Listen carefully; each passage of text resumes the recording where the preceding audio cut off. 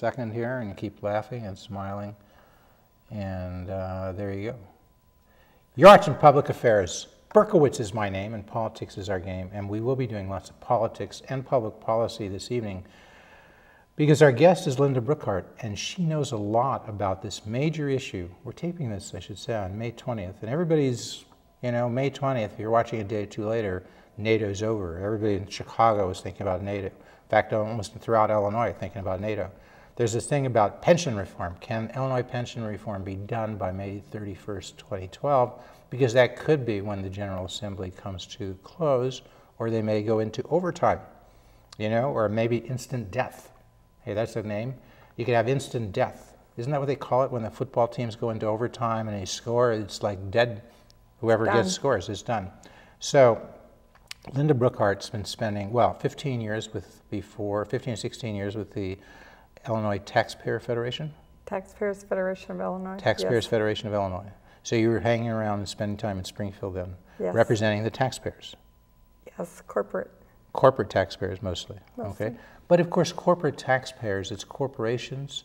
And what is a corporation? It's simply shareholders, employees, and customers.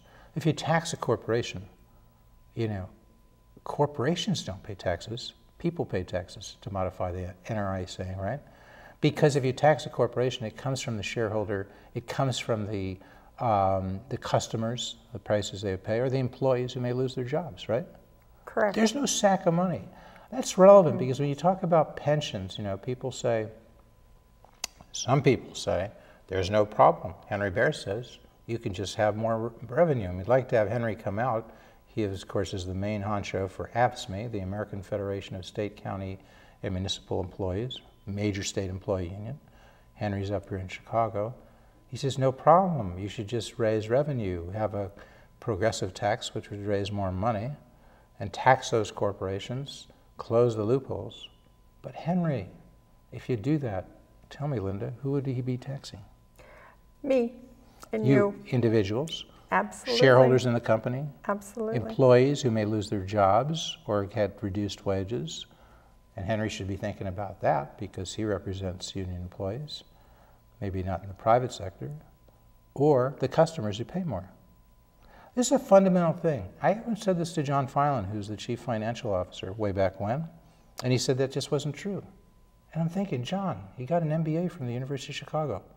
Where do you get the money from? If you tax the corporation and it doesn't come from the shareholder, it doesn't come from the employee, it doesn't come from the customer, then where? Where does it come? And on that note, so let me ask you, because you're sort of in between here. You're representing SUAA, the State Universities Annuitants Association. Yes. About 16,000 members, but the state universities, that comes from the people who've contributed money to SERS, right? Yes. State Universities Retirement System. About half academic, half non-academic civil service employees. About 200,000 employees, right? Yes. They Plus have a community colleges. And community colleges. They have a major interest in what happens to pension reform because if they're currently an employee or if they're a retiree, if they're currently an employee, and one of the suggestions is that we raise the employee contribution from, what is it, 8% to 11%? Yes. It's like Social Security now. Employees pay 6.2%. Their employer pays 6.2%. Yes. Since the employer is essentially giving money to the system that could go to the employee is paying that as well. So the employee is paying 12.4%. People in Social Security for like almost forever, for a long period of time, this had been raised continuously, but I think, hadn't it been? No, it hadn't been. The level, the maximum level that's taxed has been raised over time. Yes. And what's the level now? About 116,000? 106,000. 106,000. Not too long ago, it was 80,000, 70,000. Right. But all those employers who pay into Social Security pay essentially 12.4%, the employer contribution, the employee contribution. And yet state employees have only been paying about 8%, right? Correct. Has the employer, okay, the state government been paying anything in overtime? Over time, they have paid some, but they have not paid the amount that they should have had. That's why we have this $83.5 billion or $85 billion underfunding So to we the don't know pension systems. we don't know what they're supposed to pay. It wasn't a fixed thing like the employers pay 6%, 6.2, employees pay for Social Security. We don't know what the state government was supposed to be doing, but they didn't do whatever they're supposed to do. The state government was supposed to be matching what the employers or employees put in, but because they weren't driven by federal laws or anything, they didn't do it. They actually borrowed from the pension systems. Oops, there's our bat again, okay. Yes. So while the employees always were required to make their 8% contribution, the state used the money for other funding, probably for services that the rest of us all enjoyed. So the state didn't do it, people got the benefits of that. And most of the people who are in the state retirement system, of one form or another, and there are 5 major pension funds, right? Yes. Most of them do not get Social Security and did not pay into Social Security, is that right? Correct. Some did because they had a job where Social Security was paid into before. They came to the government. They may have gone back to it. So some do have Social Security, but the great majority do not have Correct. Social Security eligibility. And a number don't have Medicare availability. But would you say the great majority do have Medicare availability? At this time, they do. Okay. So people are you're watching the show and it's May 20th. Maybe you're watching it later. We're taping it on May 20th. And they say, well, what's the problem, Linda? I mean, state employee pension system, okay, it's underfunded, and that may affect the employees for the state government. But if John Q. Citizen, Jane Q. Citizen is out there, Joe Sixpack, Jane Sixpack, and they're watching this and they're saying, well, why should they care? The reason that people should care is because, first of all, the state did not own up to their bargain. Second of all, there's a clause in the Constitution that states that the pensions are protected. What they didn't include in the Constitution was the state had to make their contributions to the pension systems. So now the pension systems are severely underfunded. Yeah, but why do they? Oh, Joe Sixpack, he's working for. Because he's working for Abbott, and he's interested in what they do. They provide pharmaceuticals, they provide medical equipment, and he's got a good income and he pays taxes, and so what does he care about state employee pensions? Because his taxpayer money goes towards those pensions. A lot of it does. A lot of it. So that's a good point. But you also have to remember, those that are in the pension systems, they're also taxpayers. I know, but I'm just talking about the person who's not in the pension system now. He's watching this program, and you just pointed out something. The total budget for the state of Illinois is $55 billion or more, but that includes money that comes from the federal government. It includes money coming from other governments other than the state government. If you look at the money that just comes from state tax revenue, it's about $33 billion, I think. 33.7, I think. The General Revenue Fund. Yes. And it was pointed out by Colin Hitt. Colin from the Illinois Policy Institute, yes. when he was on this program not too long ago. He said, well, the pension payment, the amount of money coming from the General Revenue Fund in the current fiscal year going to the pension funds, the state employees in their pension funds, about $5 billion. Of that General Revenue Fund, $5 billion, he said, went to the state employee pension fund, but in addition to that, the pension funds have borrowed over time, and so they have to pay interest and perhaps principal, and so there was another $1 billion that came from the General Revenue Fund to pay that, so that's $6 billion of the 33, and then there's the retiree health care payments of about $1.5 billion. So $7.5 billion of the state's $33 billion or so is going to retirees or pensioners or people who are going to have a pension. So almost 25%, 1 out of every $4, almost, going to retirees. That means it can't go to education. It can't go to Medicaid to help low-income people who need health care and assistance. It can't go to the public safety It can't go anywhere.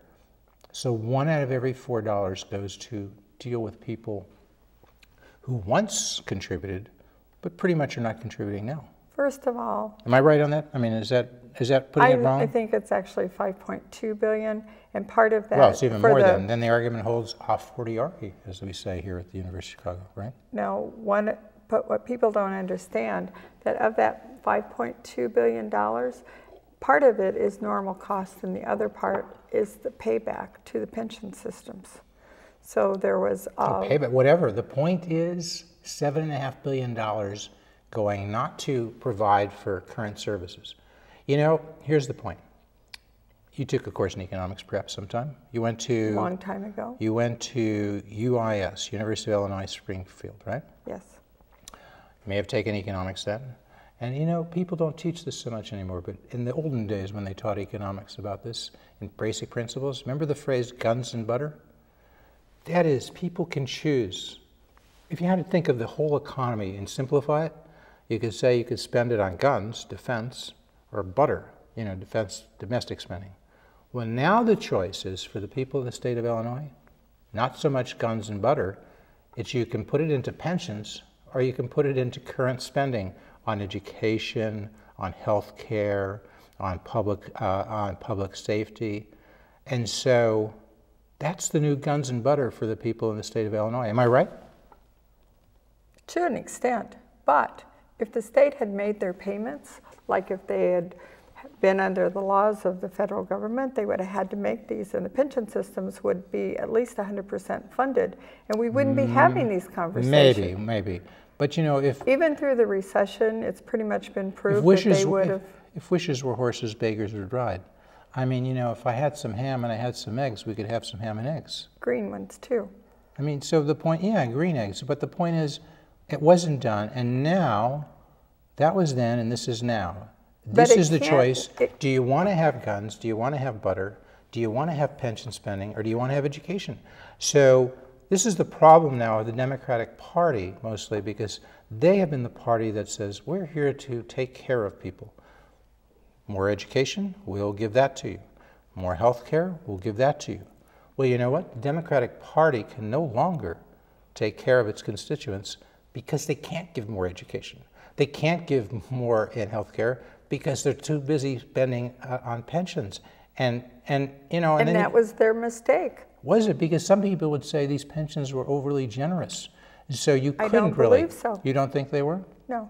Whereas, because there are studies that show if you compare state employees, their salaries in Illinois, and their pensions with their private counterparts, much better. Salaries for these state employees and their pensions better than the salaries for their counterparts and pensions in the private sector. For example, in the private sector, they've almost completely removed anything called a defined benefit pension system, right?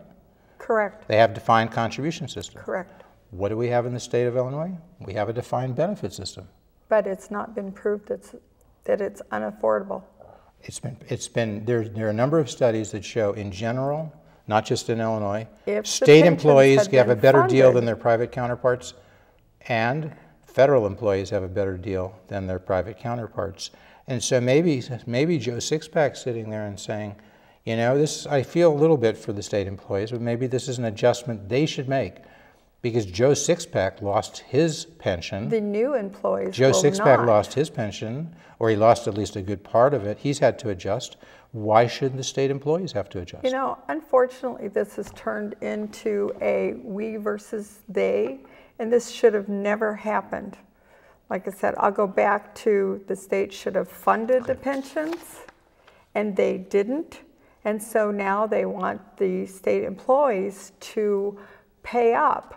But here's the problem with that. We have a lot of low-income pensioners. And so, I mean, we're talking low income to $16,000 to $20,000 a year. And that's... I mean, that's the amount of the income they get from their pension, $16,000 to $20,000. But you know what? And those there are a lot of low-income. There are a lot of low-income Social Security recipients who get $16,000 to $20,000.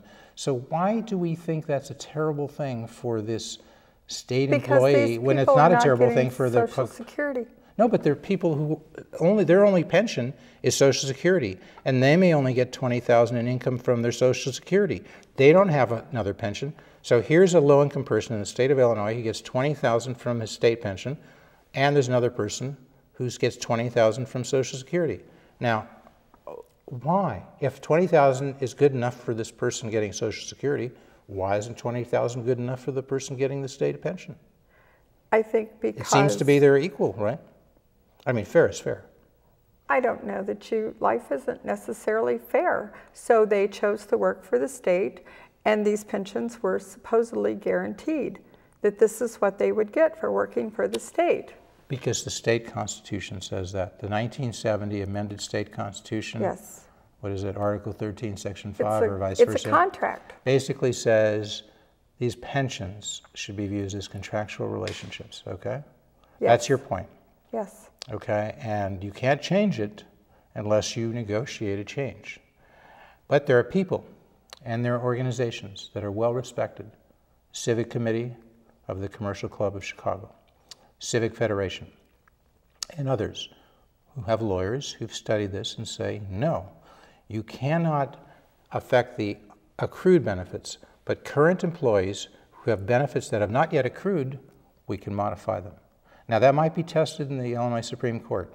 I'm sure it will be. And it may come out as you say, or it may come out as the Civic Committee and the Civic Federation says, that is, this can be done. The point is, if you're John Cullerton and you're you're the Senate President, John Cullerton, or you're Speaker of the House, Mike Madigan, or you're Chris Radogno, the Senate Republican leader, or Tom Cross, the House Republican leader, or Pat Quinn, the governor, it is your responsibility, folks, the four tops and the governor, to come up with a solution probably by May 31.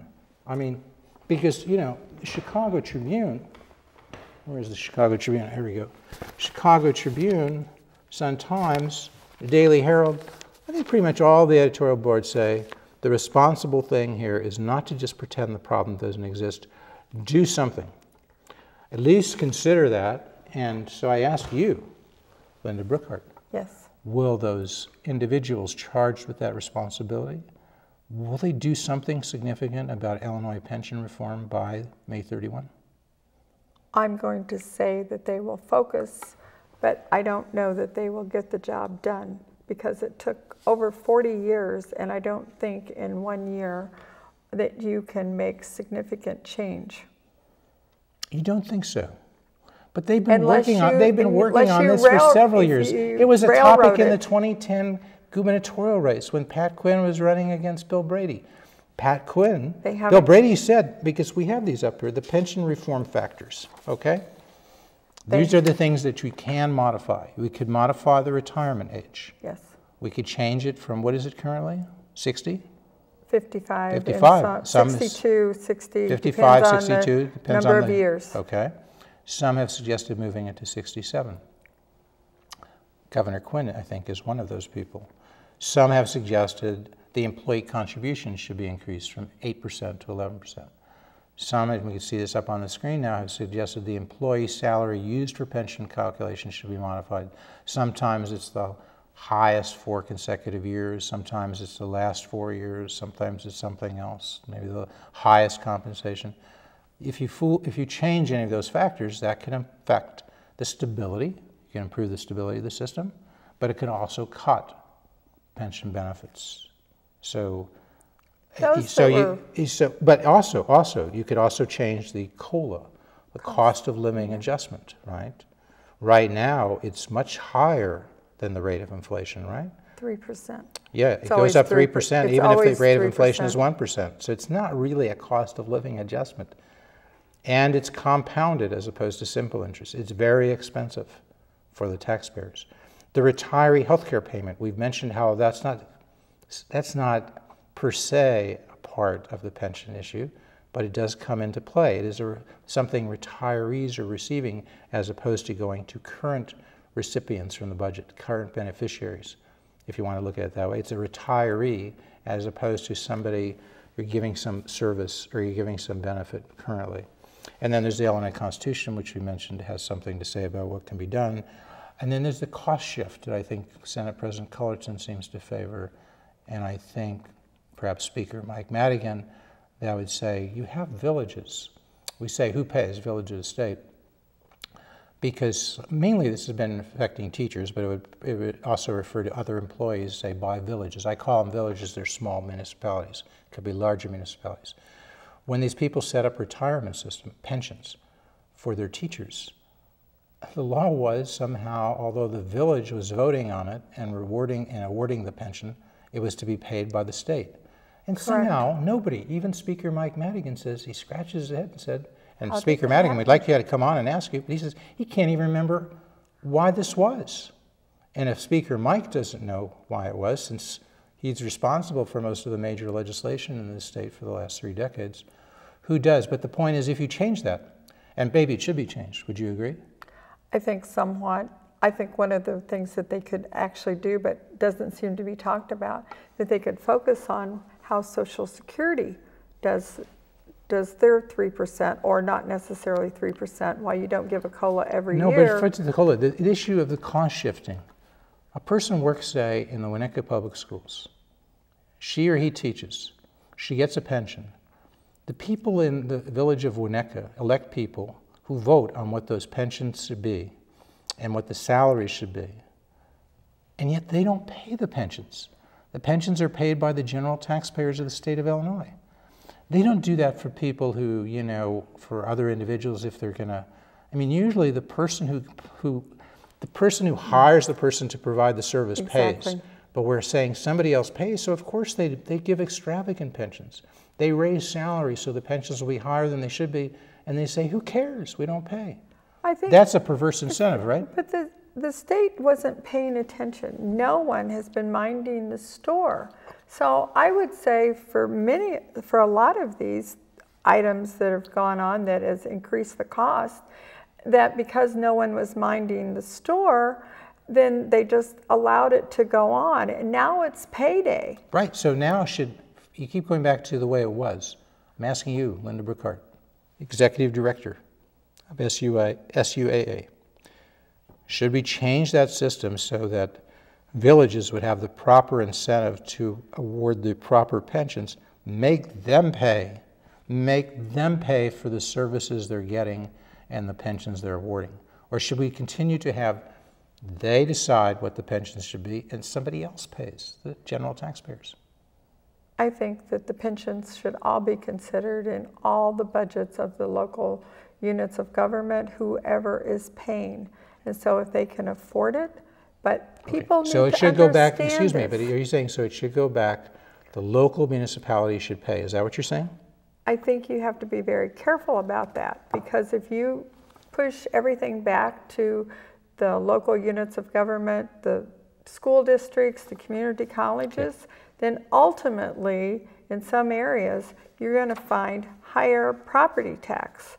And so you're basically just shifting what you would pay to the state back to higher property tax. Well, not just, because at least the incentives will be set properly. The person receiving the benefits of that teaching will be paying the cost, right? So, yes, but putting that aside, okay, should be done over time. But Governor Quinn, he said 3 things: increase the retirement age, increase the employee contribution, remove the COLA. He says that stabilizes the system, saves something like $70 to $90 billion. I think that. Do you agree with the assessment of Governor Pat Quinn? Part of it. Okay. Do you agree he's right that if you do those 3 things, you will fundamentally cure the pension system? Not necessarily. You're not persuaded? No. Okay. And more to the point, do you think that Madigan and Cullerton and Quinn and Radonio and Cross are in agreement, and they'll put up the appropriate votes to get those 3 things legislated? I don't think at this time they are. It's not going to happen by May 31. I don't believe so. What will happen? Will any of those 3 major things that I mentioned be changed? The retirement age, the COLA, the employee contribution? I think that they will continue. They might work on a couple of the pension systems. They will let the teachers go until at least veto session, because there's a larger number of people, and that's pushing everything, the expenses down to the local units of government, which cannot take a lot of this on right now. If it's done over a period of time, yes. So they want to duck the issue. If they go to veto session, they can have people who are lame ducks, who are no longer worried about election because they're out of the House or out of the Senate, but they're there to vote. So is that any way to run a railroad? So the elected leaders are going to say, let's push this off so a bunch of folks who are going out of office can make fundamental decisions, and nobody cares if it's the wrong decision, because if somebody who is upset with them, they're gone. And that is the answer of, I mean, I don't happens all the time. Do you think that's a good way to do it? No. I mean, do you think is there a division here? Do you think Redonio and Cross, the two major Republican leaders, would like to do something as of May 31? Yes. And the Republicans in their caucus would like to do something? I think everybody would like to do. No. They would like to do something, and are you telling me that Madigan and Cullerton don't want to? Madigan and Cullerton don't want to? No, I'm not. You're not saying that? What I'm saying is that there won't necessarily be an agreement. But why not? Redonio and Cross, I mean, we haven't had Redonio and Cross on, but my colleague Terry Martin has had them on the LMA channel, so people can watch that at lmachannel.org. You can see my colleague Terry Martin interviewing people on these pension issues, including Tom Cross, the Republican leader, including Chris Redonio, the Senate Republican leader. But so far you can't see either my colleague Terry Martin interviewing Speaker Madigan or me, or you can't see my colleague Terry Martin interviewing Senate President Cullerton, because they've declined so far to appear. They, and you know, we're still ready. We hope that Cullerton and Madigan will come in Springfield to meet with Terry Martin or Jeff Berkowitz here in Chicago. Don't you think they should do that? I think that they should, but I think that there's another pawn piece out there that you're not paying attention to, which is the health insurance. People are wondering, why do we have this bat here? So he's getting in the way. Yes. It's simply because I think better, like most guys, if they have a bat in the hand. And to show it's not gender specific, Linda, take that bat and take a cut. All right, see, that's a cut. There you go, you can see she's handed right there. So you can think better with a bat in your hand too, right? Yes, it's not a gender thing. No, absolutely not. All right, so you're already thinking better, but she's swinging there. And so what were you saying now? I'm saying that there's another pawn piece that you're not necessarily looking at, which is the health insurance and Senate Bill 1313, which the governor wanted passed rapidly, and they were able to do that, which will now charge the retirees for a portion of their health insurance. That's done. And the Medicaid reform is probably going to get done to deal with. It's not done because the governor hasn't signed it. But don't you think he'll sign it? It depends, because it'll depend on what agreement. On the pension stuff? Yes. He may not sign it. He may not get it. If he gets what he wants in the pensions, he may not sign it. He may veto it? Yes. Is that what you're saying? Okay, and Medicaid reform? It was his idea. Medicaid reform, will that get done? Yes, it'll have to. Pension reform doesn't. So to the dismay perhaps of the Civic Committee, to the dismay of the Civic Federation, to the dismay of the editorial board of the Chicago Tribune and the Sun-Times and the Daily Herald, the legislators duck the issue one more time come the end of May. I don't think they're ducking, they just can't come to an agreement. Part of it might be figured out. Who is it who can't? Redonio and Cross are ready to step up, they agree. So who it is who can't? You're saying that Cullerton, are you saying Cullerton and Madigan are afraid that their Democratic constituency and the unions will take it out on them? We're going to continue to speak as the credits roll, but I very much want to thank our guest, Linda Brookhart, Executive Director for SUAA, for coming here today and dealing with these tough issues. Thank you so much for coming, all the way from Springfield. Thank you. And we'll have you back. But you're saying they're not ducking, but they're not dealing with